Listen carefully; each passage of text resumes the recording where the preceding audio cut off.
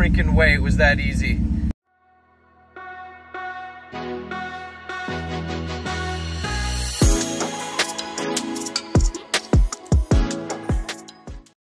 How's it going, guys? Welcome back to the channel, Pete's Carport. So we're gonna dive back into Dr. Dre, my 1995 Mercedes S500 that now has been an ongoing kind of project for over a year. So this car was given to me by a subscriber that I sold my original car for this channel we called Barney, which was also a 95 S500.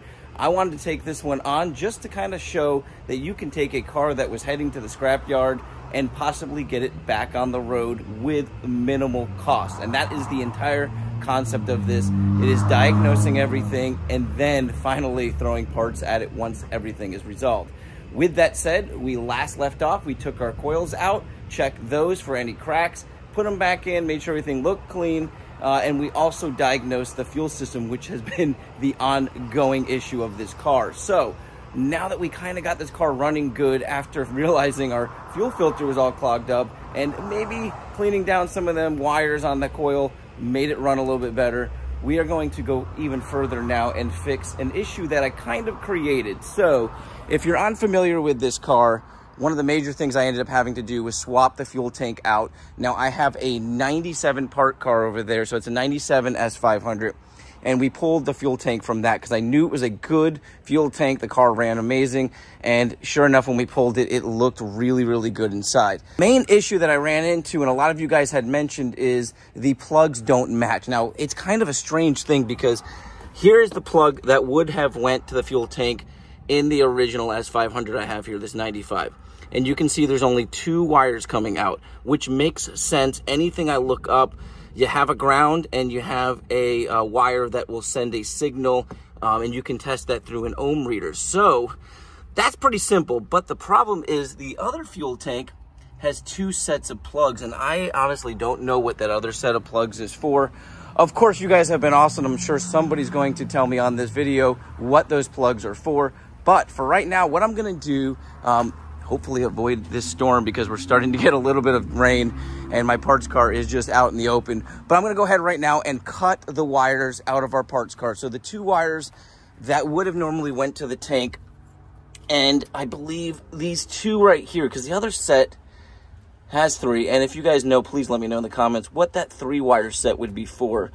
But I'm gonna go ahead and I think this is gonna be what we splice into. In fact, I wonder if those were the same color wires, but I'm gonna go ahead and cut this one first, and we're gonna see if we can splice this in and get our gauge to work. And if so, that kind of helps you guys out there if you're swapping from a facelifted into a non-facelifted car. Can you wire up the fuel tank to work with the gauge, and vice versa? I don't know if you can do it vice versa because I really don't know what those other wires are for. But let's go ahead and cut that one out, see if we can splice it in and get this fuel gauge to work. We got a little bit of rain, but it feels kind of good. I got my wire cutters, and yeah, sure enough, it is a brown and blue wire, the 2 wire set here. I didn't even realize that until I just looked at the other car, but same color wires. So we should just be able to splice these in then and see if it works. So let's go ahead and cut these. Of course, I'm trying to do this with one hand.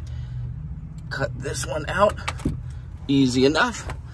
And we'll go over, cut the other one out, and then splice our wire in, hook it up, and see if our gauge works. So that would be pretty cool.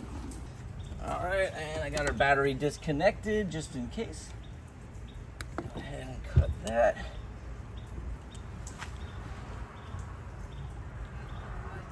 Strip the wire. And we'll just twist these together for right now before soldering them. Brown to brown, and that is brown with yellow. And yeah, same exact wire. So this should actually work. It'd be kind of cool.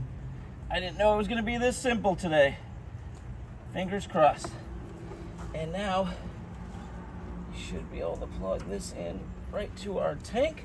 Let's get our battery hooked up and get in the car. All right, battery is hooked up. Now let's take a look at our gauge, because before it would just stay all the way on 0 and turn red. Oh, no freaking way it was that easy.